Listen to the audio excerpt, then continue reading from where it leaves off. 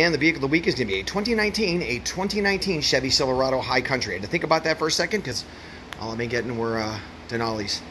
But so this is a cautionary tale. This is a cautionary tale whenever you buy a brand new vehicle from the dealership or lightly used vehicle, and they offer to give you a courtesy detail. You have to really watch out. You have to really watch out with this. I'm going to show you something here. And anyhow, so this guy bought this thing new, and this is what they did to it. And I mean, they absolutely, I don't know if it's coming out, but they obliterated this thing. It is bad. It is really bad. Look at this. And so you see those burn marks all the way down the side. The whole vehicle is like that. I'm telling you right now, in my estimation, it's like attempted murder of a Chevy Silverado. And so I feel like this thing should be on Dateline. You know what I mean? Like one of those Dateline things, you know? And there in the back of the dealership detail shop, the detailers spun their wheels. But at least one detailer spun a plan. A plan for murder.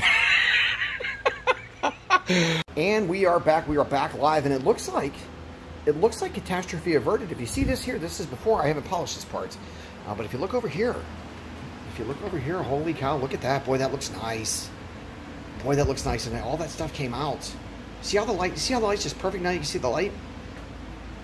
Boy, that really turned out nice. So we still have, you know, obviously we still have the rest of the vehicle, but it looks like I got that out of there, man. I'm real happy with how that turned out. Yeah, that looks good. All right, catastrophe averted. All right, we move on. Okay, so this quick video for people who say that, oh, look, I'll use Photoshop, use Photos. I just use my freaking phone and I just take the picture. Anyhow, so this is the burn marks here, right? And if you look, this is where I fixed it. You see it? It's all gone. Coming back, burned, and fixed, not burned. All right, guys. Talk to you in a bit. And we are back. We are back live. I had no idea how quickly it got dark here, but we were able to get all those scratches out of there. Boy, that really turned out nice.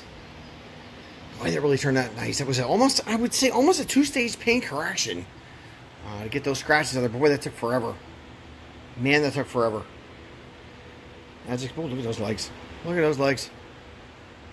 Boy, that turned out nice.